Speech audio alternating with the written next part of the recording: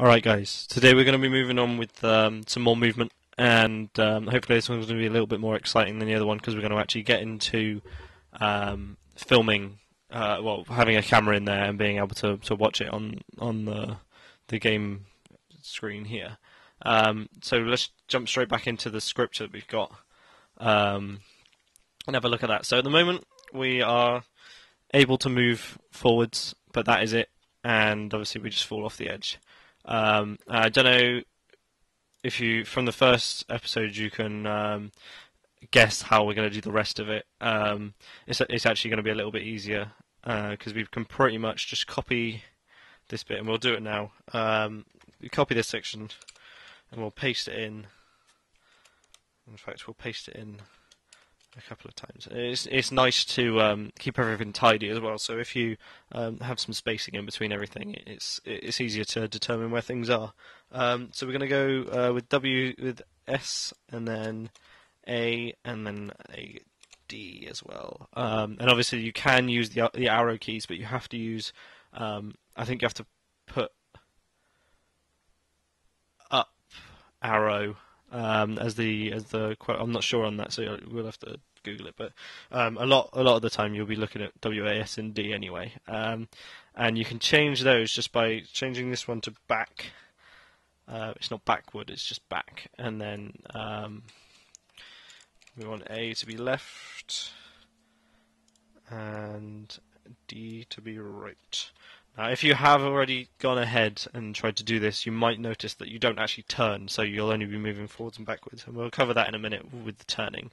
If we save that, we will also need to go onto our input in project settings and add some more.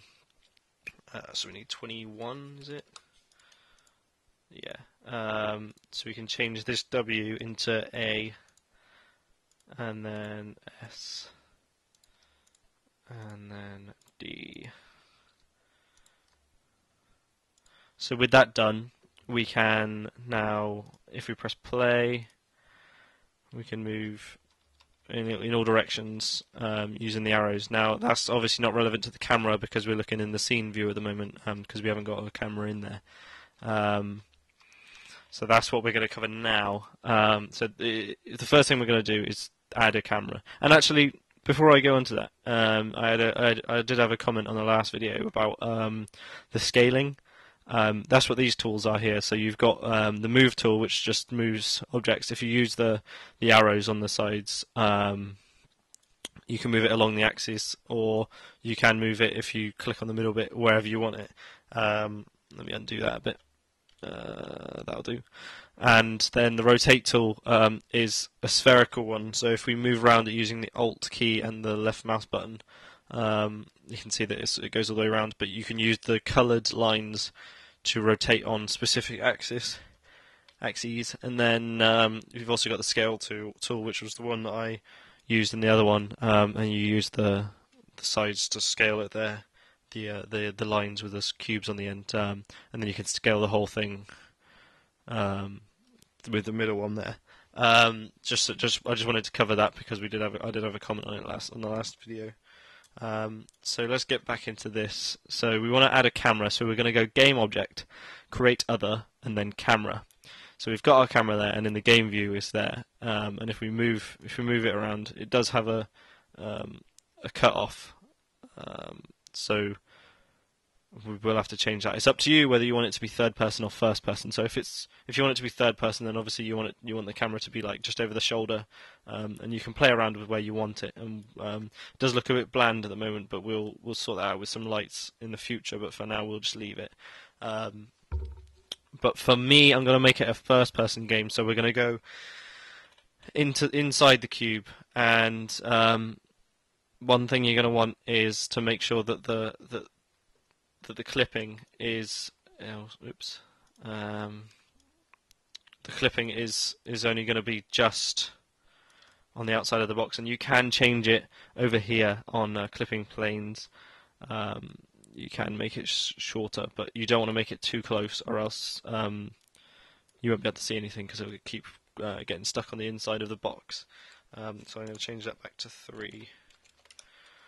and we'll leave it as it is there. And then you want to drag that onto your player, and what that'll do is it'll make it a child of the player. So whenever the player moves, the camera will move with it. So if we select the camera and then we move on the thing, we can see that it moves with it. We are actually having a little bit of a collision error there.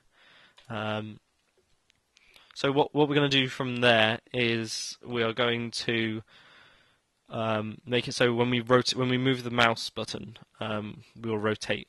So what we want to do now is we want to import some more assets. So we're going to go on assets and then import package, and you get some packages with it. And what we're going to want is we want the character controller one. I think that might actually be it for now. So if we just click on that and then press import, it will add it to once it's imported, it'll add it to standard assets, and that should give us our tool that we need, which is camera controls mouse look.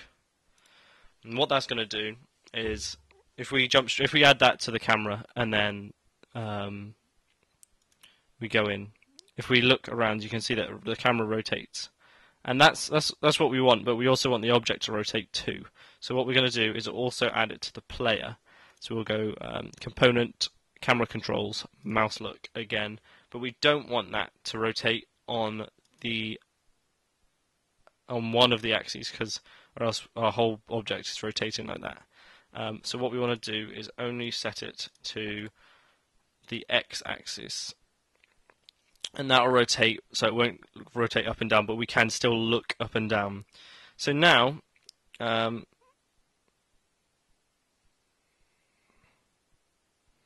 fact, I think our camera rotates faster than our cube. We'll sort that out in a second. But so now you can, as long as you're pressing, if I'm pressing W now, we can move. I messed that up because of the camera. Let's fix the camera.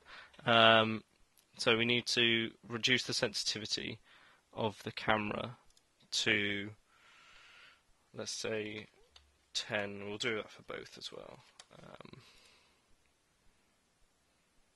That's still too much. Now it is pretty much a guessing game with this kind of thing, because sometimes the reason for it is because the cube is colliding with the floor, and it slows down the rotation that is having. We could also just increase the rotation of the cube to compensate for it.